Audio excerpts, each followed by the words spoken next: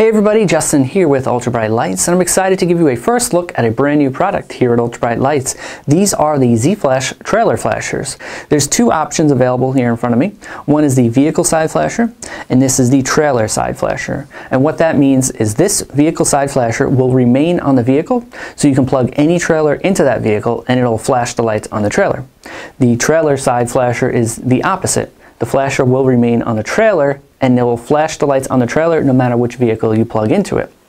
Both of the units come with a simple plug and play connection. There's no wiring and nothing to splice. They also include a remote controller that looks just like this, has double stick tape and also screw holes. Mount this right on your dash and it holds the wireless remote for simple activation whenever you're ready to turn it on and off and change the flash pattern.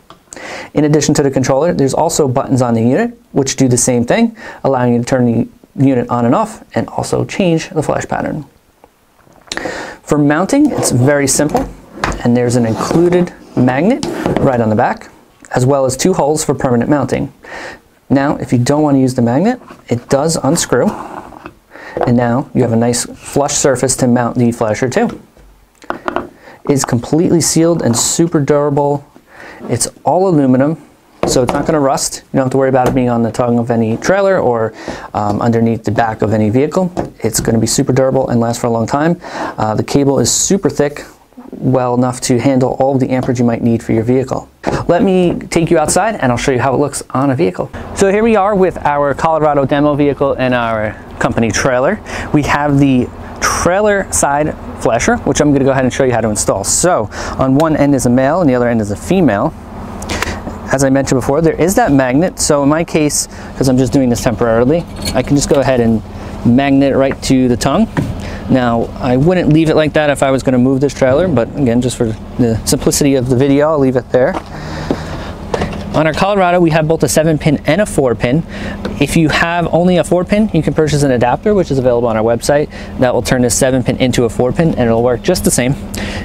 Because I have the 7-pin on my vehicle, I'm just going to plug it in right here, and then I'm going to take the other end of the trailer flasher and plug it into the trailer.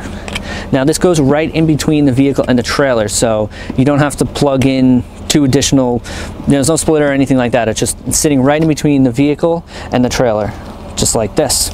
So to power it on, I can hit the black button, which is the on-off button, or I can hit A on my controller, which will turn on all of the lights. So it'll flash every light that's on your trailer as long as it's wired up to the front of the vehicle, and there's a different variety of patterns. So if I'm using the wireless controller, just hit A, and that will change the pattern. Or if I want to change the pattern from here, I just hit the white button here. Now again, the magnet is a good feature just to help secure it to it. If you're moving it, I wouldn't leave it like this where it can get knocked off very easily. I would screw this in or mount it in a better place.